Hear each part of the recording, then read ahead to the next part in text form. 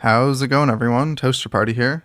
This video is going to serve as a guide that walks you through my workflow for how I make fan hacks for Metroid Prime. I'm going to show you how to set up everything, and then I will walk you through a short example, like a single room fan hack that makes use of some of the features, not everything, just to kind of get an idea of that workflow and how it's used. As you watch this video, keep in mind that a text version of this guide, including links to everything I'm using, can be found in the video description.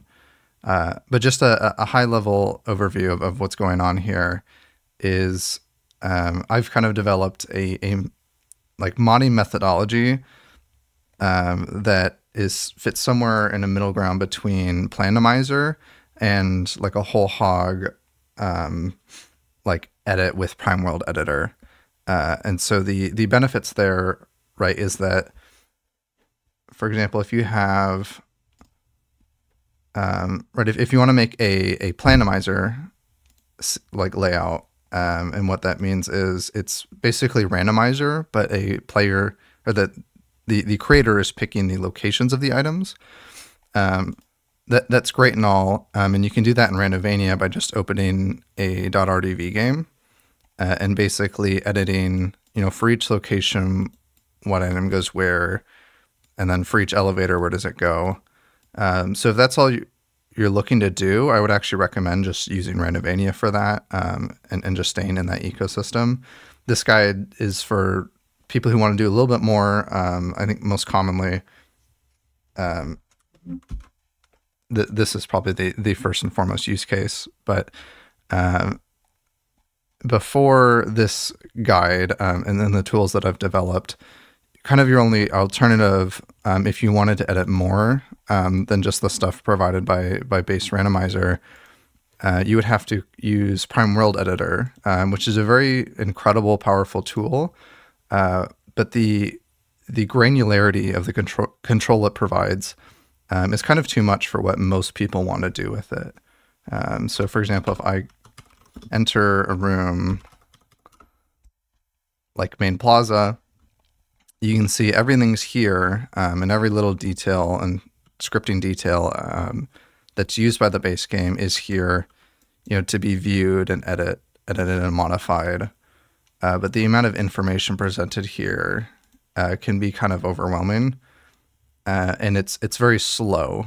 So you can do pretty much anything with this, but distributing mods is hard. You need something like Delta Patcher, and it only works for one version of Metroid Prime, or the one that you're using for the project, and a bunch of other limitations. So right, my middle ground uses the patcher for the randomizer, which is called Random Prime.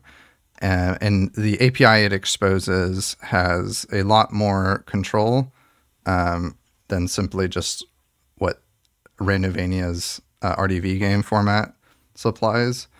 But it's not so detailed that you kind of get lost in the sauce. So I make use of things like prefabs, is a good word for it, to be able to set things like add a blast shield to a door, but not have to worry about all the details of how that works. So,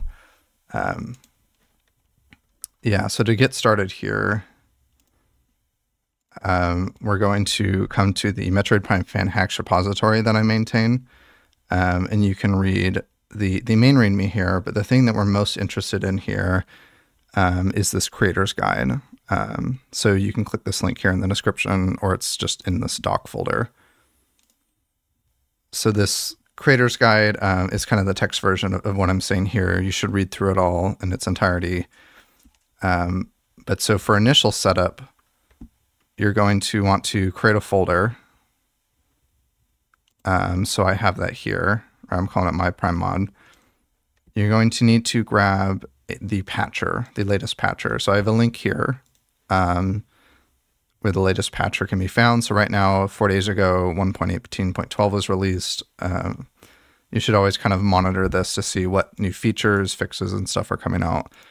I always make it backwards compatible so you don't have to worry too much about that. But if there's features that you see here that you need, you'll have to update your patcher. Right, so we just need to extract that,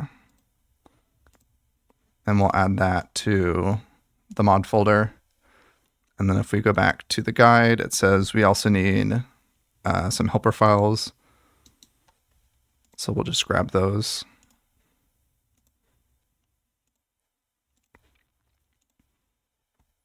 Close those tabs.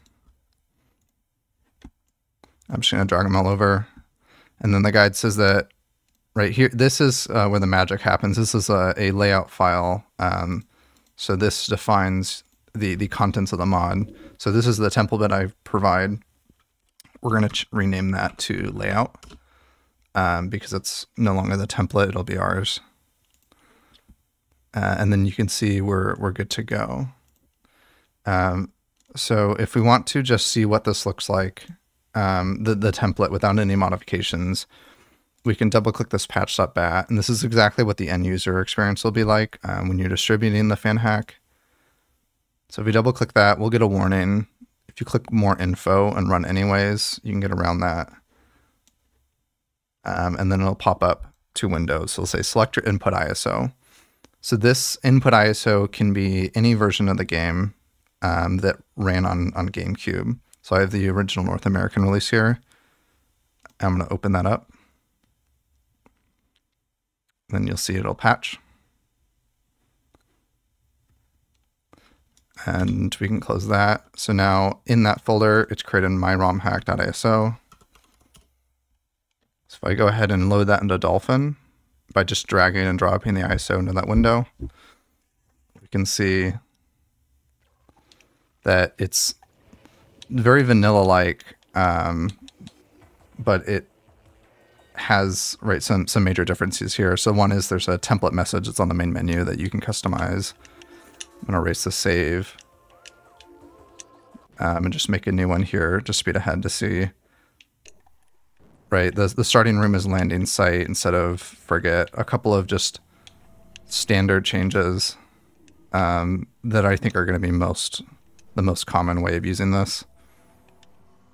And you can see here, right, all item locations have been replaced with missiles, and there's some kind of quality of life changes that most people who have played a lot of randomizer will be used to.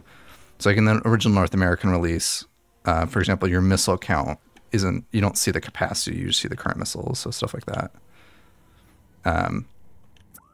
Right, the map is all already downloaded. You don't have to visit a map station, stuff like that. So we'll go ahead and close out of there.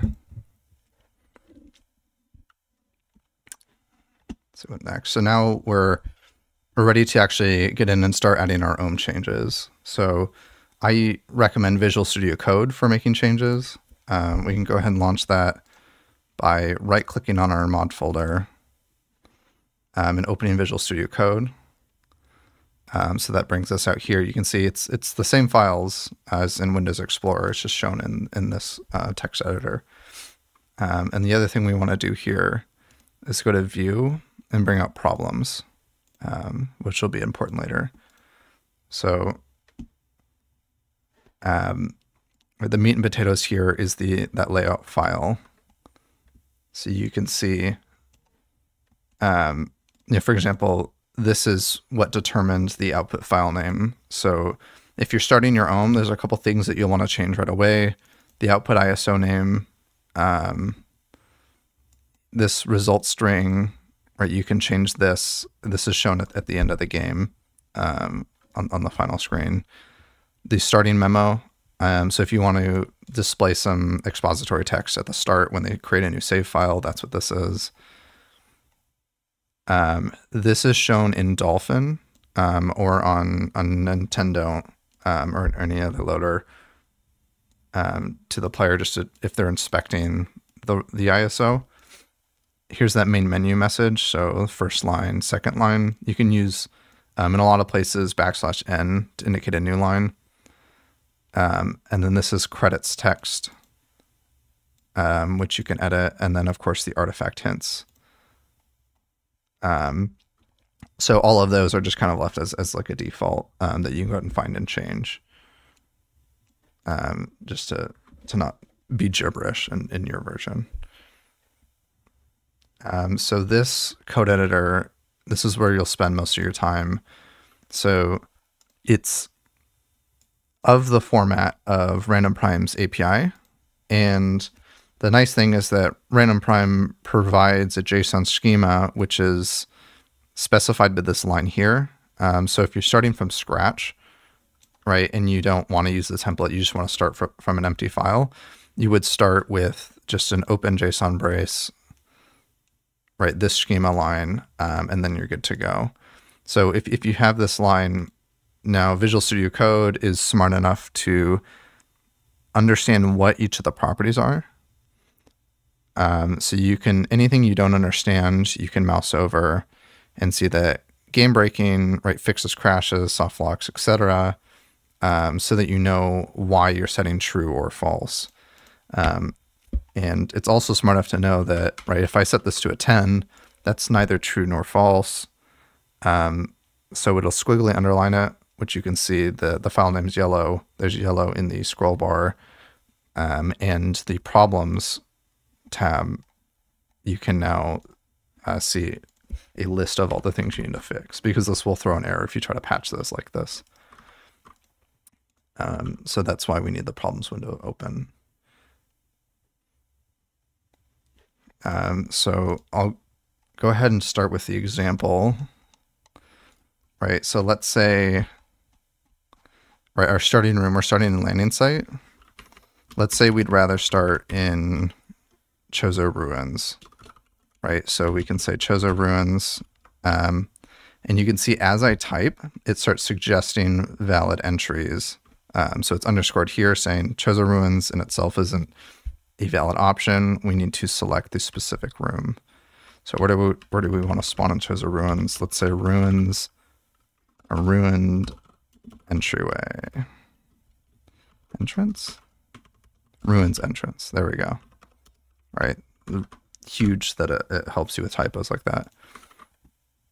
And then we'll go ahead and delete the starting memo. What else? And then if we want to, right, modify what's in Ruins entrance, this template has kind of a stubbed out version of every room in the game. So I just did Control F to find Ruins entrance. You can see it doesn't have any pickups, and the doors list is empty. So what I want to do is I want to place a charge beam pickup in this room, and I want to lock the door to main plaza with a charge beam lock. So there's a couple things we'll need for that. Right, so here on the resources, we can see we need the annotated game maps. So we need to know what door number or what dock number is which. So you can see in Ruins entrance, the door to main plaza is door number 0. The door to the elevator is door number 1. So now if I hit Control Space, you can see it'll let me pick. There's a maximum, the biggest room in the game only has 6 doors. So you can see we have up to 6 doors to choose from. So first let's edit door number 0. You can see it's suggesting a new object. And I should actually mention before digging too far into here, if you want to see, right, all of the documentation all expanded all at once instead of having to mouse over or use it in the context of an editor, you need to come right to the resources and look at the Random Prime API. So this page is the same information that's enriching this experience here, but you can kind of read it. It's a more readable format. Right, so we're in, right, the level data key. You can see in level data, we're in Talon Overworld. In the rooms key, right? So Talon Overworld, we're in the rooms. Oh wait, no, that's wrong. Yeah, Chozo Ruins, duh. in the rooms key, and we're in rooms entrance. So you can see here, right, we get all the way to here, and if we're trying to figure out what format the data in rooms is, it's saying it's the same as exterior docking hanger. So this list here is mostly just helping you validate what valid world and room names are. For the actual content that goes in the room, it's all the same no matter what room it is. So we just look at exterior docking hanger to reference the documentation for a single room. Excuse me. So if we look at the doors, we can see, right, the key name is the dock number as described here, and then it has 3 properties per door. So it's a shield type, blast shield type, and destination. We won't get into destination. That's for room rando. That's a bit advanced. But you could see if I come into the code editor and I hit control space, you can see it's suggesting those same 3 things. Right, so the shield type, and I'm just hitting control space anytime, right, I want these lists to pop up. So the shield type is right, basically the door color. I'm going to say it's a charge beam door. And the blast shield type, I also want it to be charge beam. The way blast shields work in Random Prime is after the door is opened, it will default to a blue door. Or in the case of, say, like a wave buster door, it'll go back to a wave door. So that's why I'm doing it this way. And let's say we don't want the player to backtrack to the elevator. I can just say the shield is disabled towards the elevator. And then to be able to open that door, of course, we need a charge beam. So if we look at the pickups array, we can go ahead and start adding a new pickup as defined between these 2 braces. So the type by default is nothing, but we can say it's a charge beam. And if we read the documentation more, and we're looking at pickups, it'll say, right, pickups that aren't like beyond the count that are normally there in the vanilla room require position. So if Ruins Entrance in vanilla had a single pickup, this would be all we need to do to replace that pickup with charge beam. Since Ruins Entrance doesn't normally have a pickup, we need to specify the position. Right, so that's simple. Just add a comma, hit control space again, and go, there's a lot of options here, but we want position. Position is always just an XYZ coordinate, but the question is, where do we put it? So that's where Prime World Editor comes in handy. Basically, instead of using Prime World Editor to make edits, we're just using it as a resource to basically learn about the game and visualize changes better. Since a lot of these text-based changes we have to use our imagination for, it helps to have something like a visual editor at hand. Right, so we're in Main Plaza, which is the wrong room, so we need to be in Ruins Entrance. Right, and let's say we want the charge beam to be behind this pillar, right? No one ever goes back here. So I want to know what position, what XYZ coordinate is here. The best way to do that is just to grab a nearby object. And you can see its position here. If you click and drag on these scroll wheels, you can kind of just slide objects around. So let's say about there. And so now this scan point is where I want to place that charge beam. So I'll go ahead and split these.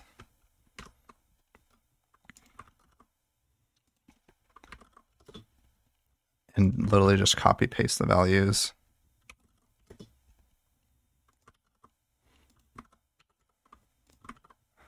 And now we can see our changes are done for this charge beam related change. So I think we're ready to test again. So we can go ahead and minimize this and this and this, and we'll go ahead and patch again.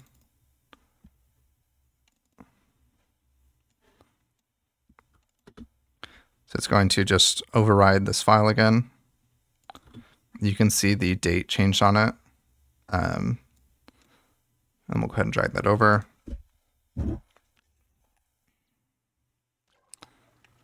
What's important to note is every time you change the ISO, you edit it, you need to delete the save file and start over. I'm gonna fast forward here. Right, so you can see we can't go this way because there's a charge door. This prefab comes with everything you need, like a scan point that teaches the player what's needed for it. We can see on the mini map, right, this door is grayed out, meaning that it's been modified, can't open it.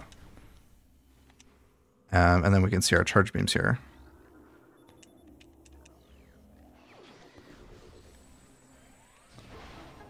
Right, so cool. Now we have access to main plaza, and it's charge locked. So we'll proceed with making changes. So I'll bring back up the text editor.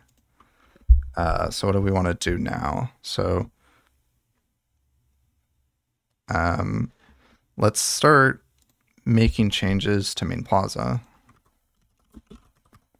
Now that we're in that room. I'm always going to say no to saving changes because I want to use Prime World Editor as basically a viewing port into the vanilla game only. So making sure to always say no there. Right, let's spice things up a little bit. I want to block off this entire half of main plaza from the player. So the way I'm going to do that is I'm going to place a big wall here right at the edge of the half pipe. So since this is a wall is something that has size and position, I'm going to use the nearest trigger, right? It's these blue checkered boxes. Anyone will work. And I'm just going to borrow that for visualizing the change, right? So we'll use this one. And if we come over to the edit script button, we can start looking at the trigger and we can see that triggers have position and scale, which is what we want. So the same way that I was dragging position around down here, I'm going to mess with the scale. So I want it to be a thin wall. I don't want it to be as thick as this trigger is normally. It's a little too thin. And we can say just one's fine. We want to drag it back over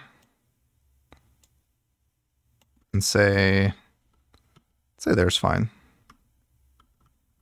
Maybe we can make it a little taller. Oops. All right, that's a nice little wall. I'll push it back a little again. And perfect. So now that we have that, I'm just going to expand this so we can see this easily. Push it over. Right, so we're in main plaza now. So, right, main plaza has pickups, it has doors. I'm just going to hide these so I can focus on what matters to me. So I also want to add a block, right? Blocks are kind of what walls are called. So what's required for a block? It can have position, scale, and texture. And you can see the problems is complaining that we don't have position, we don't have scale. So texture will default to something, but position and scale will throw an error if we don't add those. So let's start with position. Oops. I accidentally scrolled. And we're going to grab the position from here this time.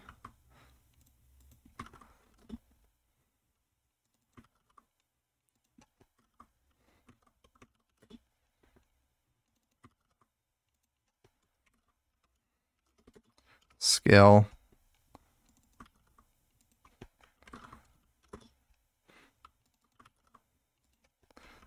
For whatever reason, in this version, the scale of the block will be slightly different than what the trigger shows in PWE. So you might need to kind of play test with it a little bit in game. And then I also want to add a texture, right? So I can see my options. So it's default in grass. We'd rather have it be sandstone to fit in with main plaza. And while we're at it, let's keep adding changes. Let's keep going. Right, so let's show let's say we want to do something with this tree, right? So heck, let's add a platform in here. So platform's a little different than a wall.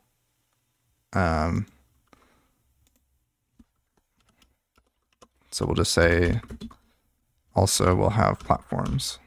Right, if you want to add multiple blocks, you just add a comma here, control space. Now you're adding a second block. But we're adding a new platform. And we only care about its position.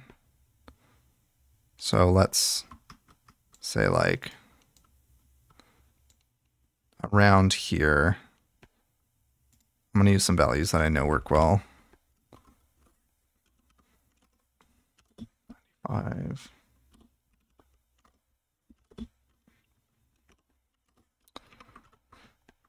And then, right, this platform is going to let the player to get to the tree. Let's say we don't want this cap here. We're not interested in having the mechanic of destroying it with super missiles to be interesting. So this is the first time that instance ID is useful. Instance IDs are just shown up here at the top whenever you click on something. Right, so this point of interest has this ID, this tree knot has this ID. This ID is always in hexadecimal, as shown in Primal Editor, but this layout file always takes things in decimal format. So there's converters for this online. I just use Python because it's fast, but all I'm doing here is converting this hexadecimal number to a decimal number. And since I want to delete that, I'll say, looks like delete IDs is the thing I want. Right, again, if you're not sure what something is, just mouse over it. And you can see that we will now ask the patcher to remove this object from this room. Beautiful. So let's go ahead and test this change. But instead of using the patch, right, let's save a little bit of time and let's use the quick play patch option. So we're going to have the same error since the first time we're running it. It patches the exact same way. But the difference is here, it's not copying any music files over. So it's going to save space and this is going to patch and transfer a little faster. And when I throw this into Dolphin, the difference is, right, it's not going to take us to the title screen. We don't have to delete the old save file anymore. It's just going to drop us straight into the starting room. And this is just a good way to test our changes here. The one downside is you're stuck with all the default settings, including hints. And then I also made it so that you start with all items, just to make testing easier. Right, so you can see cutscene shows our big giant wall. It's a little bit bigger than what we saw in Primal Editor. But now, of course, I can't go this way. So we've changed the room significantly. And let's say, you know, how does the player get up here now to progress? Let's say they do something silly.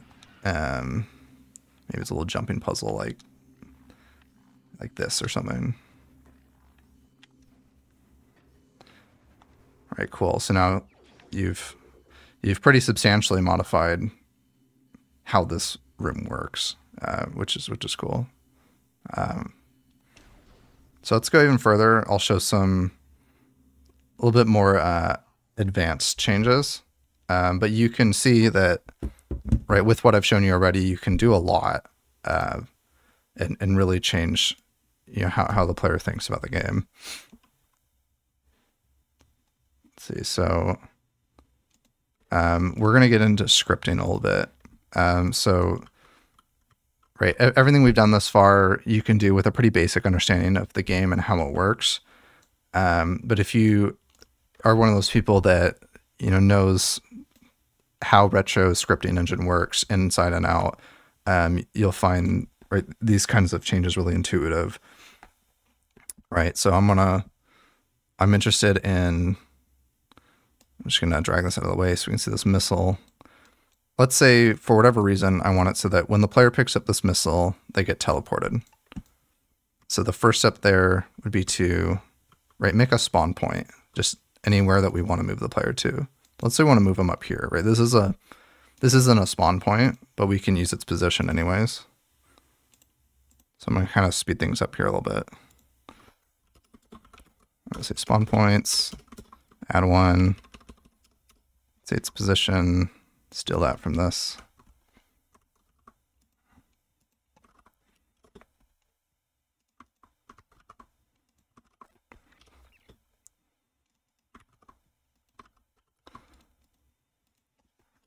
Right, and then I want to give it an ID. And I'm fine with the defaults for the rest. For an ID, this is just the instance ID. Bigger numbers are better, just because they're less likely to collide and cause problems. But you can't reuse IDs is the important thing. They're a unique way of referencing an object in its room. Right, and then I want to add a connection. Right, so I want to add a scripting connection. The target's going to be our spawn point. The message is going to be set to 0, which basically means respawn there. And the way you learn these things is you look in Prime World Editor and you say, okay, this is a spawn point. Right? I know that this is a spawn point. It says spawn point. We know how it works. You watch the cutscene and you end up here. So how does the game send the player to the spawn point? Well, when you start the cinema, it sends a set to 0 message to the spawn point. So we can intuit that setting a spawn point to 0 means reposition, and we just have to remember that. And you kind of build up pieces of knowledge bit by bit about how the game works and what all the scripting messages mean. They can be a little bit cryptic at times, but you always just work by example because you have a working game engine with a game in front of you. So what's sending that message, for example? Well, let's look at this pickup. We could use the pickup on arrived, but let's go ahead and use this post pickup relay. Right, relays are just ways to extend scripting. So we're gonna look, convert this relay ID to decimal.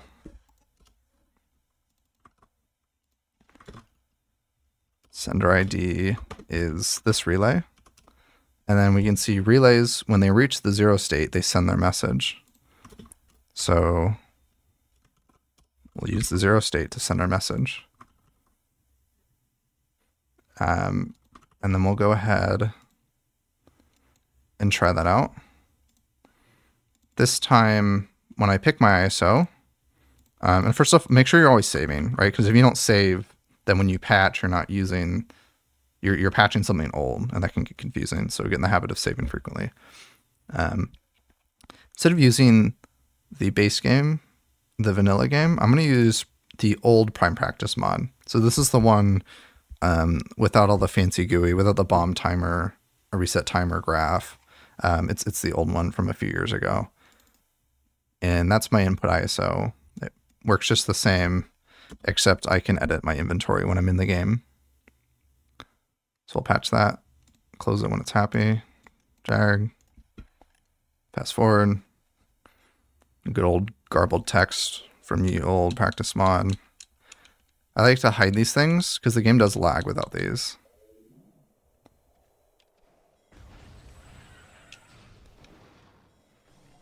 Come through here, I'm just gonna use space jump since we verified our little platforming puzzle works fine.